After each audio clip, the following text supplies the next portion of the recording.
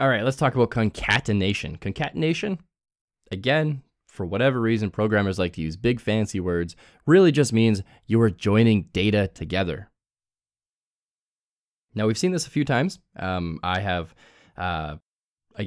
created a few examples where I use if-else statements, things that you haven't learned yet. Concatenation, again, things you haven't learned yet. I've sort of been using them to get you used to how they look and how they act without formally understanding how they work. You're just sort of dabbling your toe in the realm of the unknown right now, and that is okay.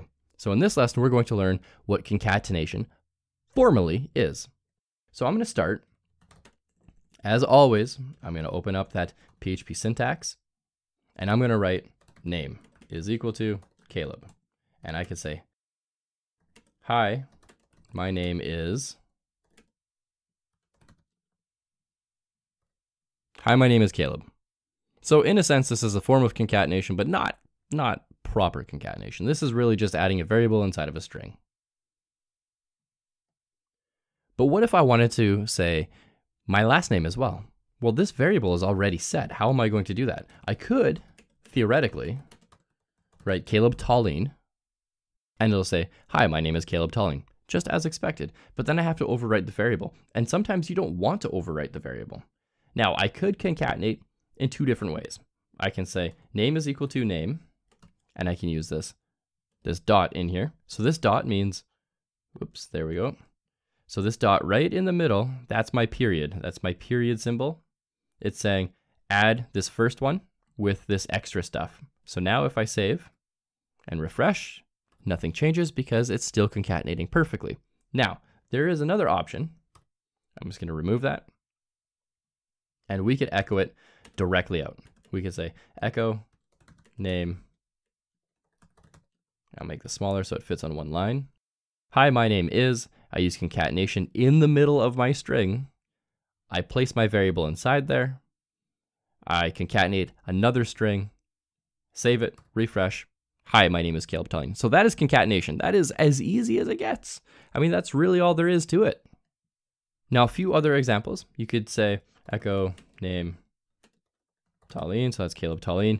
And by the way, when you're doing this, you don't have to use my name by any means. Use your own name, or use the name of your favorite pet, movie, TV show, anything really. So this will work as well. Let's get a little fancier here. So define HR, and this one is going to be horizontal tag. And this one, say echo HR. And this is a constant. Constant never changes. Echo constant. Constant never changes. Echo my name is. So there we go. Now we're integrating a constant, a variable, concatenation. We're starting to actually join all of these things that we're learning together. So now if you're asking yourself a question along the lines of, Caleb, why would I ever need to use concatenation when your first example actually worked perfectly fine? Because I could take this out, save, refresh. This line didn't change at all. So why would I even do that?